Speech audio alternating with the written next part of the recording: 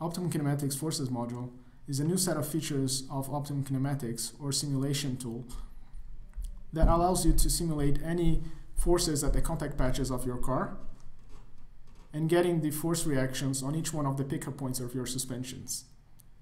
OptimumKinematics Forces Module is an add-on on the regular version of OptimumKinematics, which means that you need a new license key to activate these features. You do that by going to the File and License panel, where you can not only enter a regular serial key that will enable the software for you, but you can also enter a Forces Module key, and that will enable the Forces feature on OptimumKinematics. The way that you create suspension in OptimumKinematics is the same way that you did in previous versions. So you have many options of front and rear geometries. You also have options for actuations and anti-roll bar geometries. You can even select more than one actuation if you have that. For example, if you have two coilovers like this suspension here, you can simulate that not only for a motion input but also for a force input, and you'll get the force on each one of these coilovers, for example. For this example, I already prepared a front and a rear suspension. You have here pretty simple setup with a double A-arm, push rod, and a U-bar attached to the rockers. Same thing on the rear. The only new thing about this section is that you have to define the stiffness values. The way that the solver uses these values is basically they will dictate how much force goes through each one of these components. So let's say you have a lateral input, for example. If you have a very stiff spring and a soft U-bar, you would expect that the forces on the spring would be a lot higher than the forces on the U-bars, right? The same thing in the other way. So if you have a very stiff U-bar and a very soft spring, the forces on your U-bar will be higher than the forces on your springs. And that's how the solver in OptimumKinematics uses these inputs. So in this case, I have already defined the pickup point coordinates as well as the stiffness for front and rear suspension, so I can create my vehicle setup. And again, in this case, nothing has changed. So you have to do it the same way that you did in the previous version. You select the front and the rear suspension to create a vehicle setup. And now you have to create the inputs for your simulations. You can come up with any method pretty much to estimate the motion and the forces of your simulation. You can, for example, import data from your car, from real tests that you did on your car. You can import data from your vehicle dynamics simulations. But in this case, I prepared a simple spreadsheet that will allow me to kind of have a good estimate of the motion and the forces of my car. So this spreadsheet takes as inputs basically some basic dimensions of the car and also the mass distribution, some other parameters, and that gives us the motion and the vehicle loads. So let's try to simulate a combined situation. Let's say 0.8 g of lateral acceleration and -1 g of longitudinal. That would represent probably a corner entry or some kind of combined situation where you have not only longitudinal acceleration but also lateral acceleration. And you can see here that we have all the outputs. The outputs are really simple. You can see that the formulas are not very difficult to come up with. So once we have that, we can create our inputs. So the way that we create the motions is the same, like nothing has changed compared to the previous versions. You have heave, roll, pitch, and steering.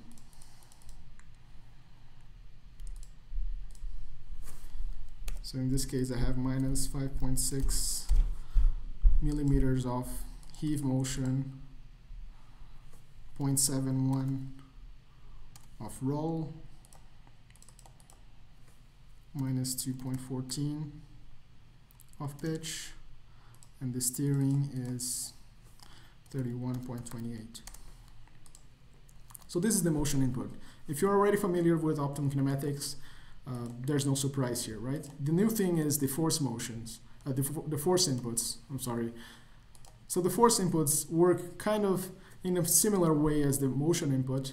The only difference is that you have to define fx, fy, fz, mx, and mz on each one of the corners. So you have a lot more inputs there.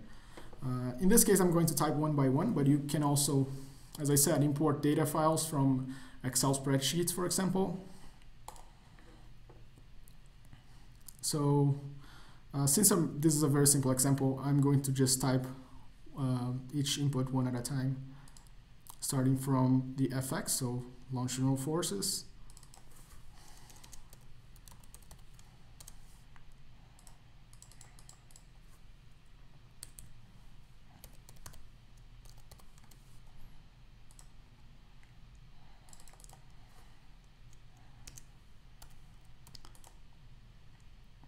Now the lateral loads.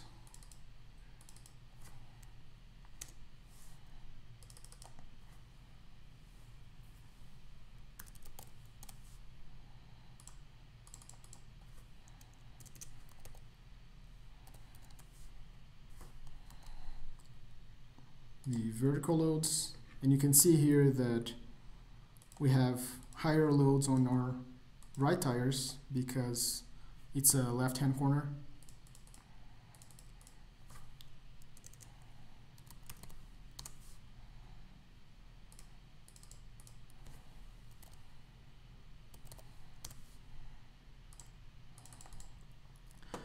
And finally, the self-aligning torques.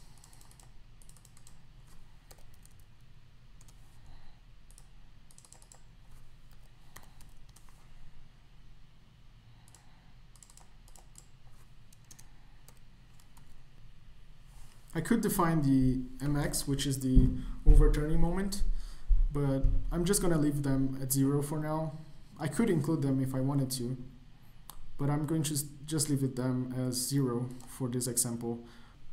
Now, once I have all these inputs, I can visualize them not only using these charts, but also I can click here on the 3D view and see the forces on each one of the 4 contact patches. See?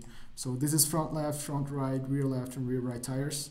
These are the forces. I can also uncheck this checkbox here and I have the total force vector.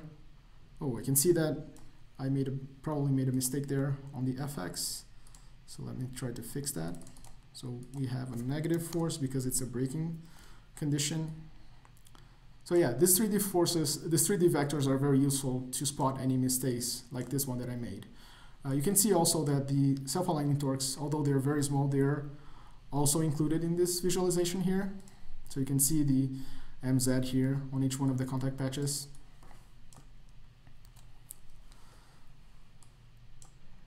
So once I have all these inputs defined, I can simulate the car. I can do that by going to the Quick One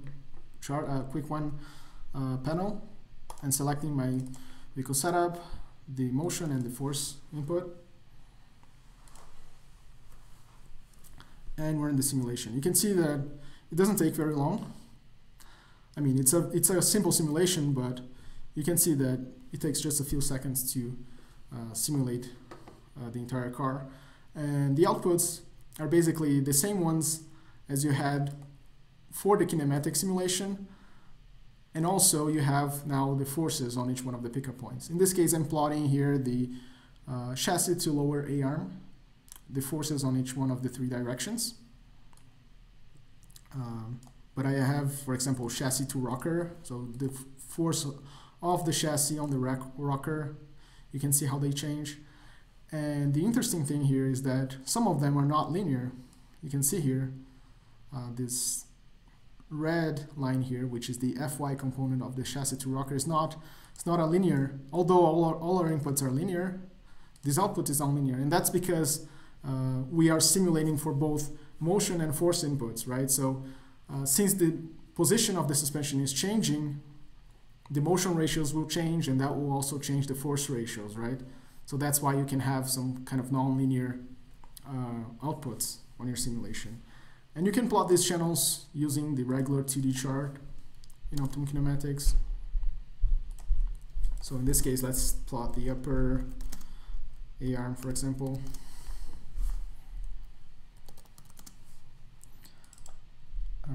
Let's do the two forces of the upper A-arm on the chassis.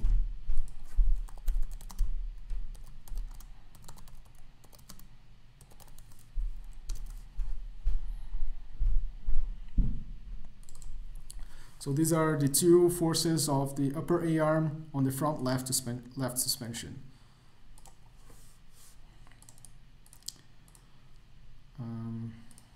Yeah, I have to check the results here. So you have the two forces here on this chart. You can also visualize them using the 3D view, and that's something that you already had in the previous version of OptimumKinematics. The only new thing now is that you can see the force vectors, right? So let's try to see the ones that I plotted here in the 2D chart. So upper A-arm chassis.